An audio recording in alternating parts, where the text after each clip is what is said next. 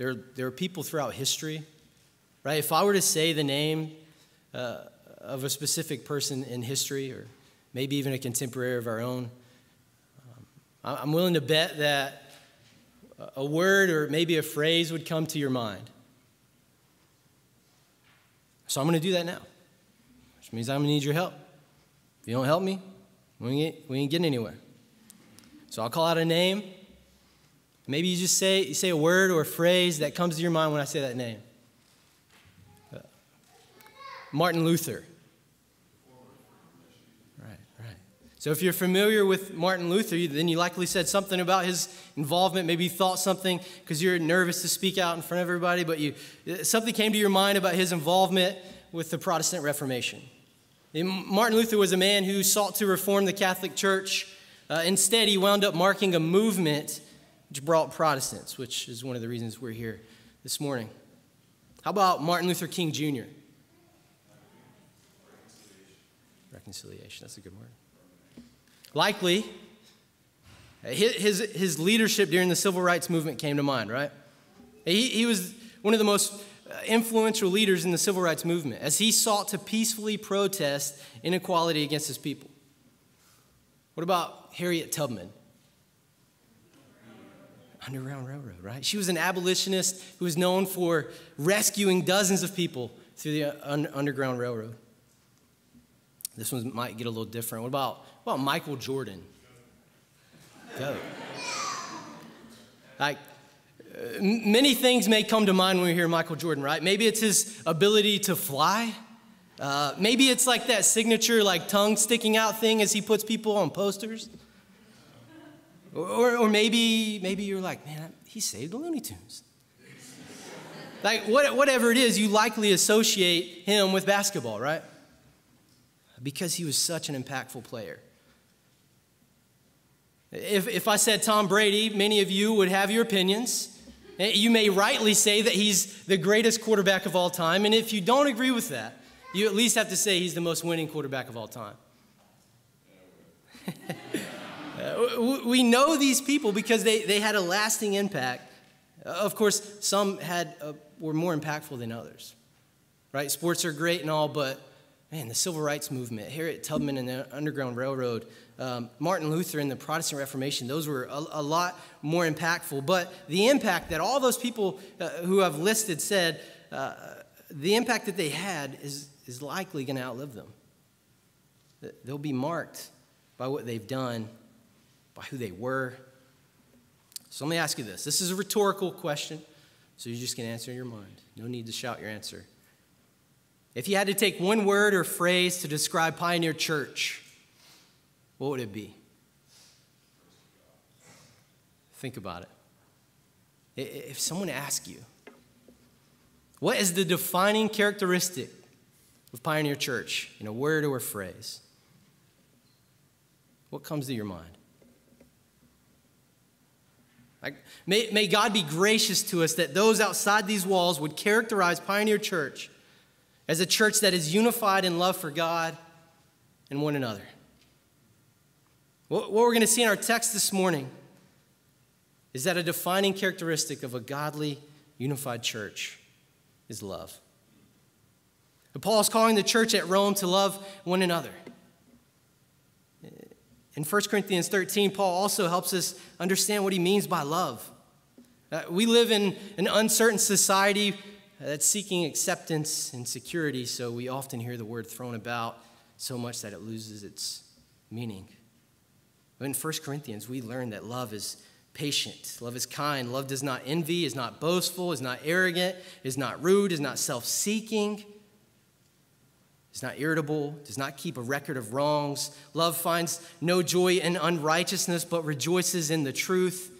It bears all things, believes all things, hopes all things, endures all things. Love never ends. Love is a godly virtue, a fruit of the Spirit. So when you're questioned with what one characteristic marks Pioneer Church, may we honestly be able to say love. While I certainly have experienced and seen the love of Christ among you all, I think we could all admit that growing in love would be a good thing for us. Love toward God and for one another. And that's what Paul's exhorting us to do in our passage today. So if you will, open your Bibles to Romans chapter 15 and stand with me as we read verses 1 through 6. Romans 15, 1 through 6. Paul writes, "Now, we who are strong have an obligation to bear the weaknesses of those without strength and not to please ourselves. Each one of us is to please his neighbor for his good, to build him up. For even Christ did not please himself. On the contrary, as it is written, the insults of those who insult you have fallen on me. For whatever was written in the past was written for our instruction, so that we may have hope through endurance and through the encouragement from the Scriptures. Now may the God who gives endurance and encouragement grant you to live in harmony with one another, according to Christ Jesus, so that you may glorify the God and Father of our Lord Jesus Christ with one mind and one voice." I'll pray for our time as you take your seats. God, you are a gracious God.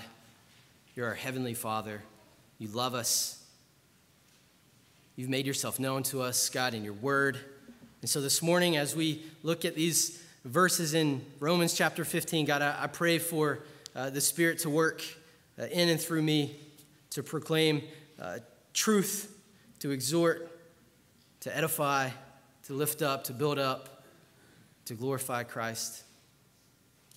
We pray, God, as we study your word, that we would fall more in love with you and with one another.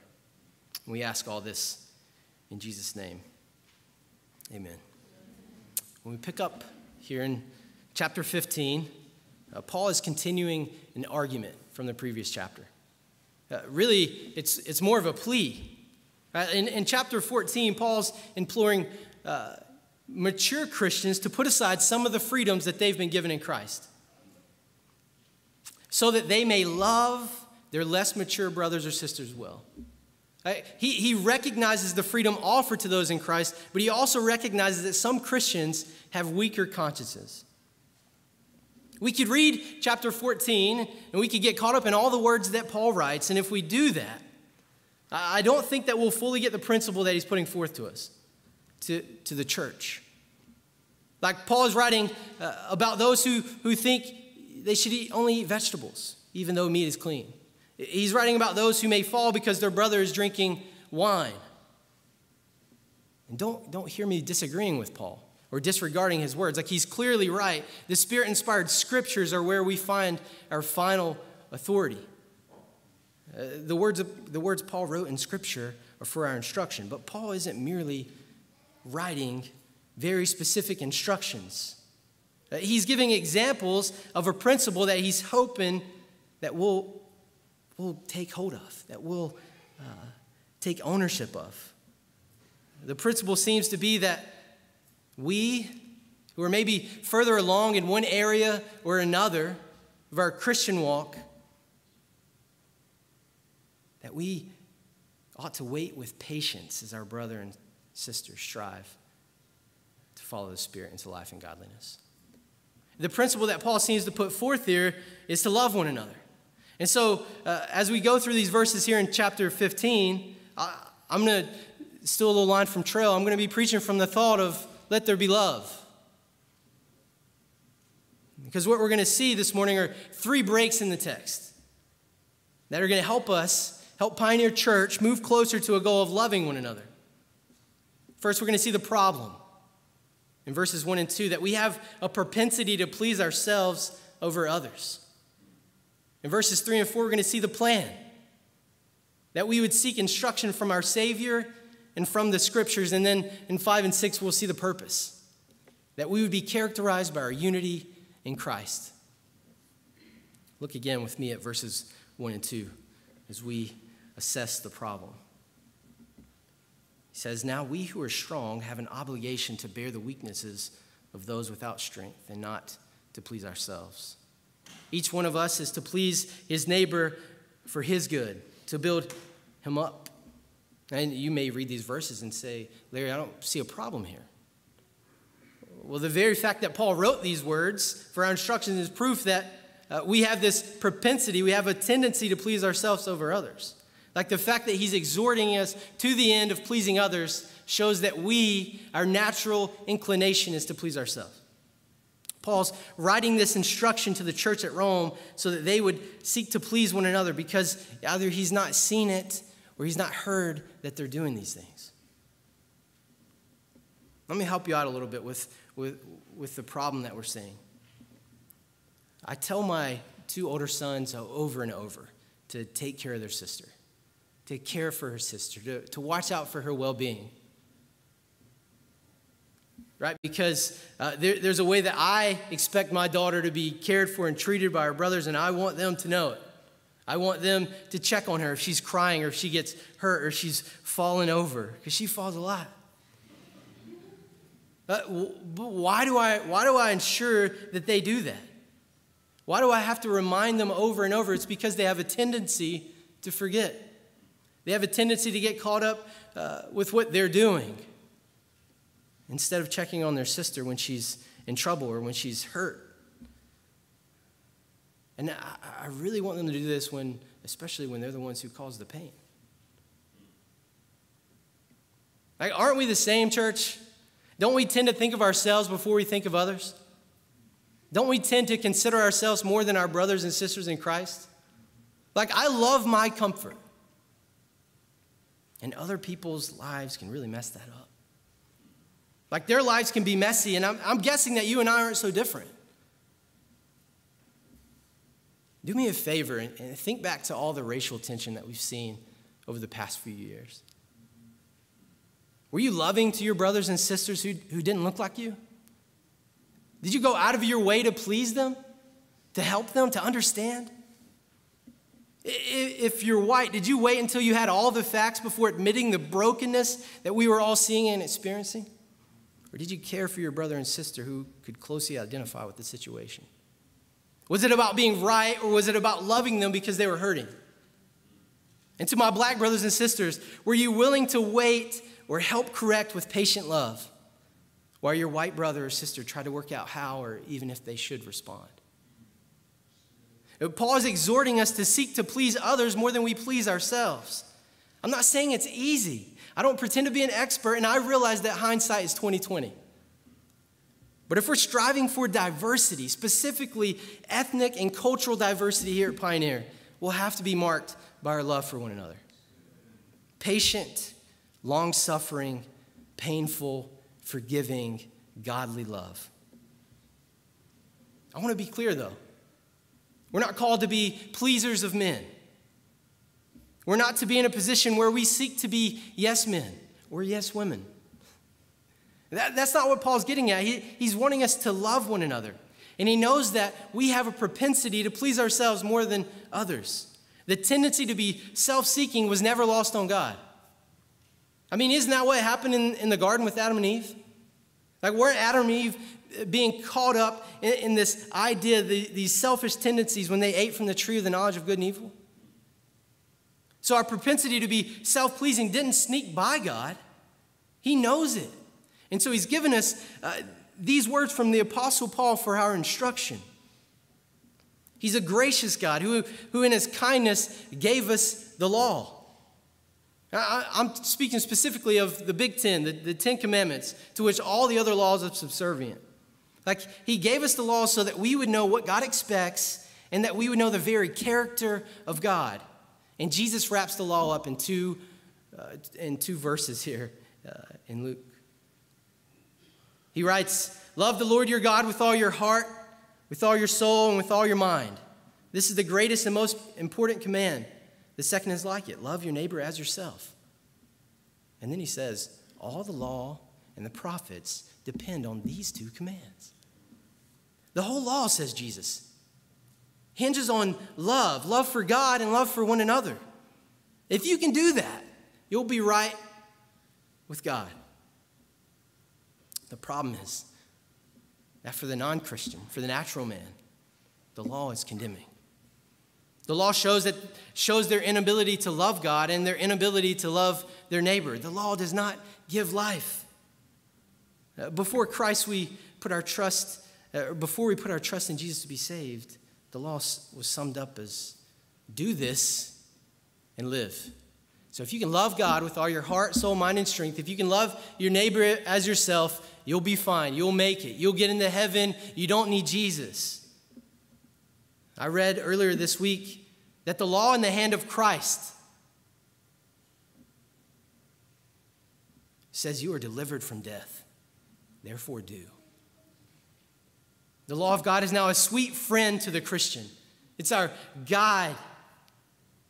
This morning, if you're not in Christ, if you've not put your faith in Jesus for salvation, then you're still under that law. The expectation is that you would love God with all your heart, soul, mind, and strength. Can you say that you're doing that this morning?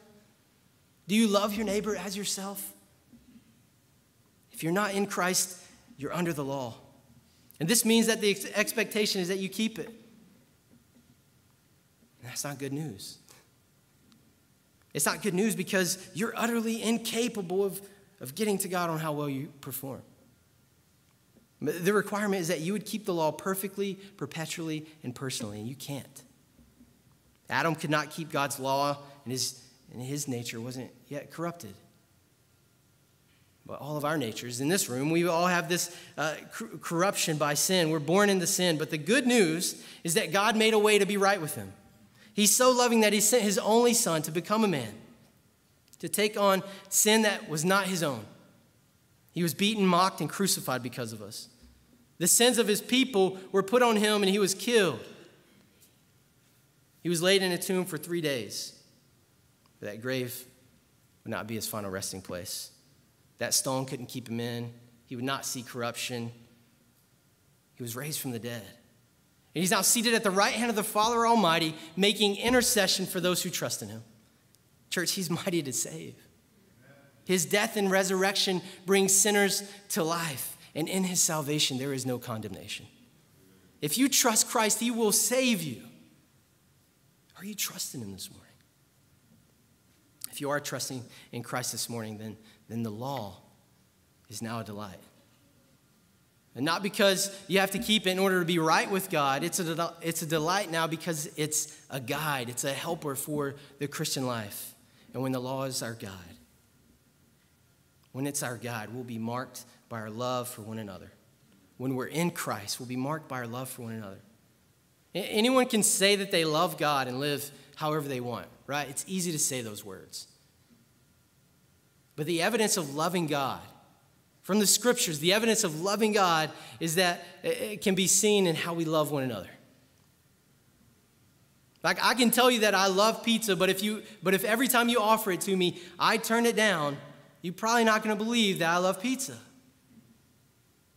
So I can tell you that I love God, but if you don't see me loving others, then you're probably not going to believe me. Our love for one another is an evidence of our love for God.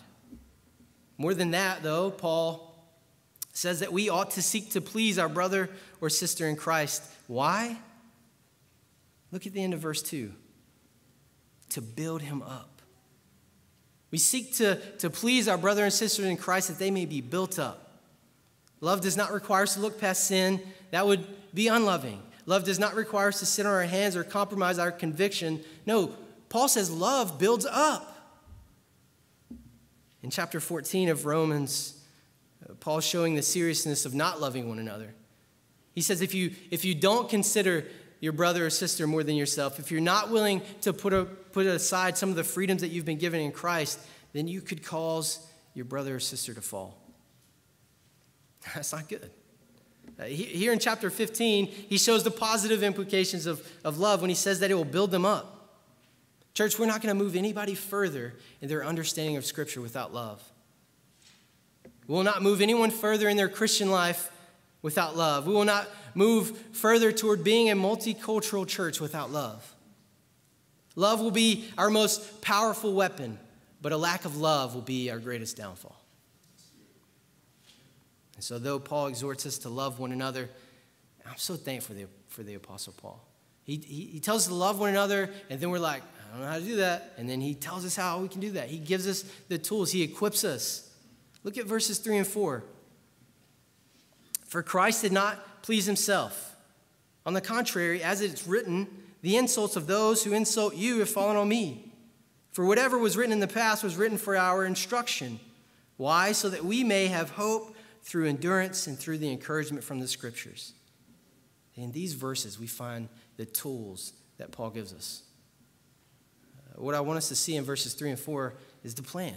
Right? The problem was that we have a propensity to please ourselves over others, but Paul doesn't leave us without a solution. He gives us the plan, which is to seek instruction from our Savior and from the Scriptures. When Paul calls for us to love one another, he realizes we can't do it in our own strength. I think all of us who are Christians this morning would know that, right? We know that. We can't get out of our own way sometimes. And so Paul gives us some tools. We need something outside of ourselves to give us the power to achieve what we can't achieve on our own. The two sources that he offers is our Savior and the Scriptures. In church, Christ is our Savior, right? Amen. Amen. But he's not only our Savior. What we see in our text is that Christ is also our supreme example. Before Christ can be your example, though, I want you to hear this. Before he can be your example, he must first be your Savior. What I mean is that we cannot merely follow the example of Christ and then think that we'll be right with God without first trusting in Christ for our salvation. In other words, we can't separate the benefits of Christ from Christ himself. When we see the beauty of the gospel of Christ, when we take hold of the benefits that he offers, you don't have Christ without also having his benefits. And you can't have Christ's benefits without first having Christ. And Paul, who fully realizes this, he exhorts those of us who are in Christ to see Jesus as not only our Savior, but also as our supreme example. And the example that Christ has put forth is one that sought not to please himself, but to please others. That's what Paul wrote. Look again at the beginning of verse 3. He said, for Christ did not please himself. I'm not sure of like a more powerful point of reasoning. Like Paul said, love one another more than you love yourself. Seek to please your neighbor more than you please yourself. And like that's hard enough, right? And then he goes, Jesus didn't seek to please himself. And so it can almost feel burdensome, but there's freedom in Christ because Jesus took our burden and he gave us his burden, which is light. His yoke is light. Let's think about what Paul means, though, specifically like as it relates to the quote. So he's quoting from Psalm 69, which is a beautiful psalm, by the way. I'd invite you to read that this week on your own accord. We're not going to read it this morning. So he's quoting from Psalm 69 that the insults of those who insult you have fallen on me. The perspective that Paul is hoping that we'll see is twofold. That Jesus came to do the will of the Father and that he came to take on the sins of many. He came, as was planned before time began, to usher in eternal life. He came to fulfill the promise set forth in Genesis 3:15. He is the promised Savior who is the seed of the woman.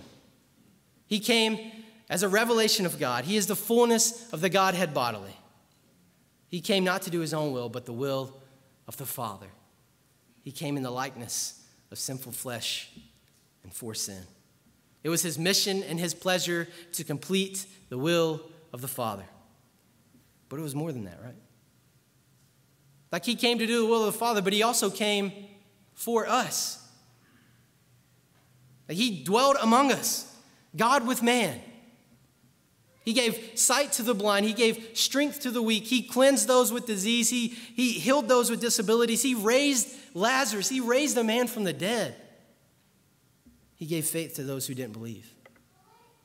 And in the end, before he was betrayed, he was prepared to drink the cup that's set before him. He was willing to die in order to satisfy the righteous requirements of God and to save sinners. He was resolved to die for us, to taste God's wrath for us. And that's why we're here this morning, because, church, he's done it. He did those things, and death couldn't hold him. He rose victorious as he defeated sin, death, and the grave. And that's good news. Because if we're honest, church, we're all broken. We're all burdened. And the Bible says that Jesus can take away our sins and our burdens. Our burdens of shame, of guilt, of fear, of anxiety. All you got to do is trust him. He's held out to you this morning. Take hold of him.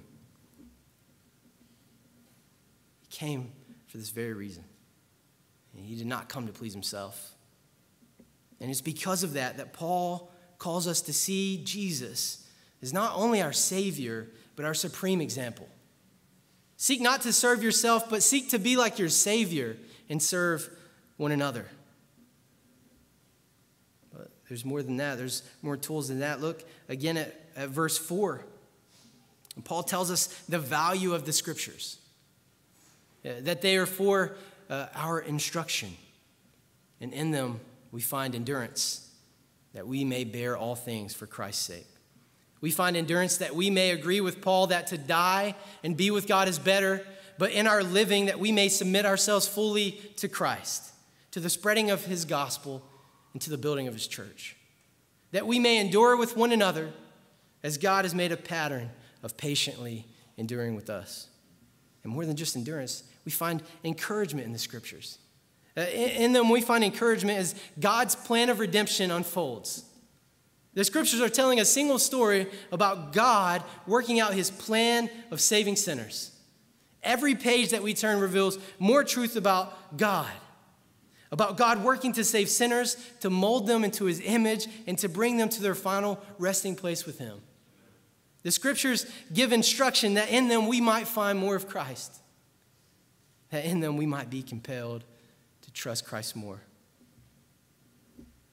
And the end of our time, the purpose of our time in the Scriptures is that we would find hope.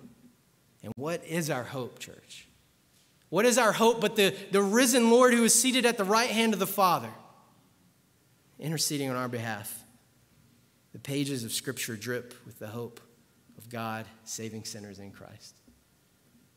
And during his time on earth, we know that Jesus was gentle and lowly, right? He was compassionate to those who had wronged him. Father, forgive them, for they know not what they do, is what he cried out on the cross. He loved sinners. He loved his disciples. He was humble. And we can't be those things, not perfectly. We can't love one another perfectly. We can't be perfect in our humility. But we can strive to have the same disposition as our Savior, right? The same disposition of humility, the same attitude of humility. Like, do you want to know how to love to better love one another? How to seek to please one another more than to please yourself? Look to your Savior. Look to the Scriptures. Seek to please God as you pursue godliness and Christ-likeness. Strive to submit to the Scriptures as a guide toward holiness. And when we do that, church, when we do that, God is gracious to bring us to the purpose of it all. See, Paul presented the problem, right?